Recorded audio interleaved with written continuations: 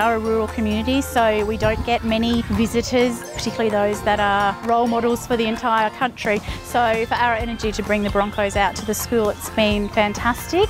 Arrow Energy have brought us out to the Surat Basin for a couple of days just to spread the word about reading and having an active lifestyle.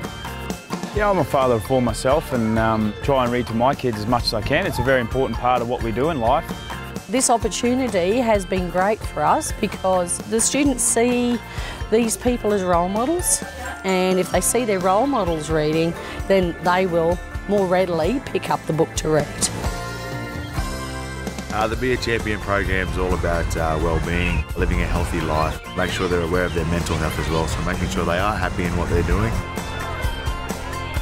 Hopefully they learn something off us and help others as well.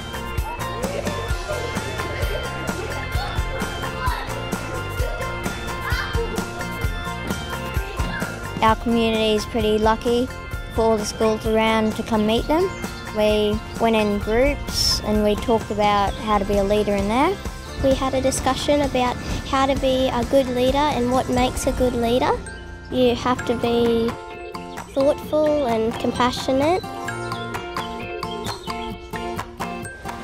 Well, you'll probably see for yourself how excited they were to have the Brisbane Broncos visit. They'll talk about it for a long time. We've nearly finished our 2-day Arrow Energy tour and we're currently at Clydeberg off the stadium.